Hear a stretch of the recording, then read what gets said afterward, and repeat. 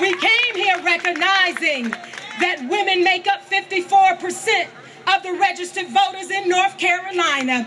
And even though there have been some shenanigans, some tricks going on in Raleigh, that they haven't seen nothing yet. Because when you deny Medicaid expansion, when you deny women the opportunity to feed their children, and when you have the audacity to say that folk ought to be drug tested in order to receive federal benefits to help put food on the table.